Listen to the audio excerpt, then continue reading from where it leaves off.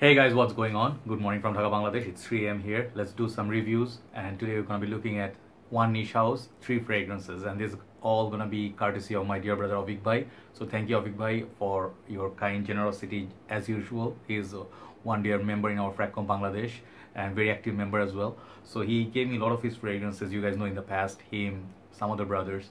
So he gave me basically recently Imaginary Authors. This is a discovery kit or they call it short story collection. I like how they put this, and it comes like a book. There, every fragrance got like a story. Let's just show you one, and then you'll know what I mean. So there are like 8 samples in there. I took out the 3 that I'm about to review, and it has nice magnet here, and it looks very nice, neat.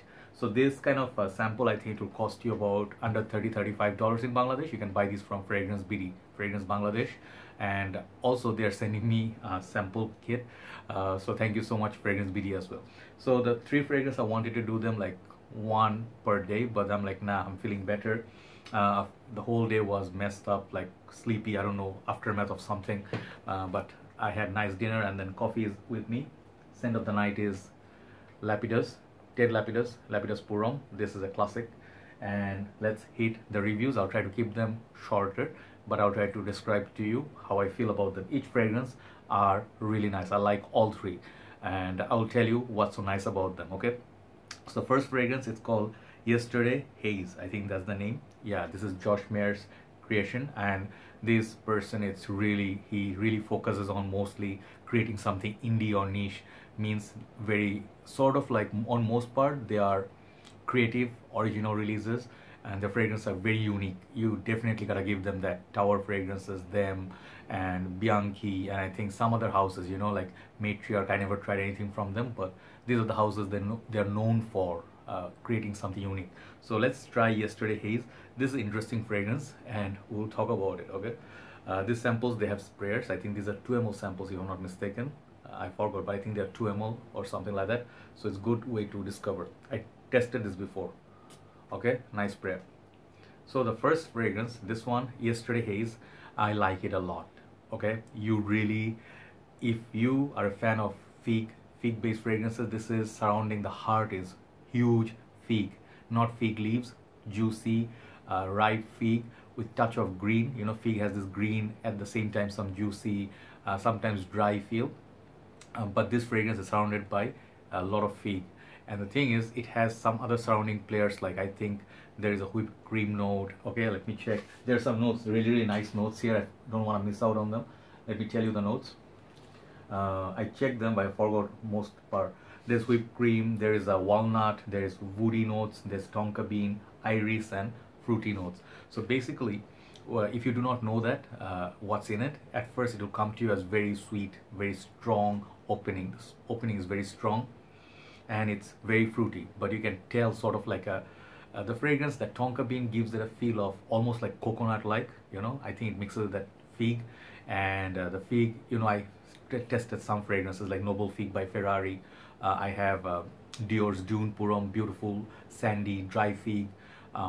There is also Fico di Amalfi, beautiful fragrance, and I believe there was Omanity by Mugler. These are fragrances, if you tried them, if you like them, this is gonna be familiar to you. But that fig note, it's really interesting. It gives you the vibe of kind of like a coconut oil as well, like it's coconutty tonka mixed with that fig. And the whipped cream note, it's kind of like a whipped cream. It's a fantasy note, but you can almost see that, you know, you can almost see it, that white coconutty whipped cream sort of on top of your dessert. Very nice fragrance, very long lasting. I mean, it's a unique perfume, okay? That's why I'm giving it kudos. Originality for this is 10 out of 10. How much I like it, I'm gonna give it 9 out of 10. Just 1 point I'll cut it from this fragrance, because I'm not gonna cut it because it is fault.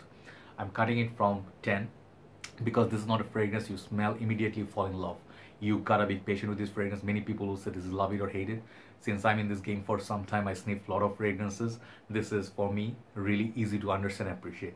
But that 1 point, I would say, try it, okay? It's not, I'm not gonna give it perfection 10 out of 10, because then you'll blind by it, okay? I don't want you to blind by this. I want you to try, get a sample pack, discovery set like this. You'll see, it might work for you. I think it will be good for it will be good for unisex. Both genders can wear it for me. and I think it would be perfect time to wear it. Would be fall, even in warm weather you can wear it, but by the beach would be nice.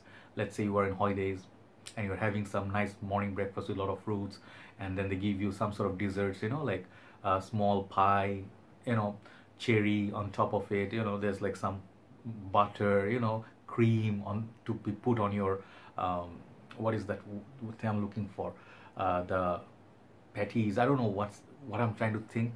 Wait, let me see. Some sort of pastry, if you have pastry. So yeah, this is kind of remind me of that. Very tropical, that fig and that whipped cream coconut tonka makes it very nice. So try it. Very, very interesting fragrance. I'm giving 9 out of 10 for the first one, Yesterday Haze. Very nice fragrance. Time to move on to the second one. Thanks for watching. I'll see you soon. Bye bye.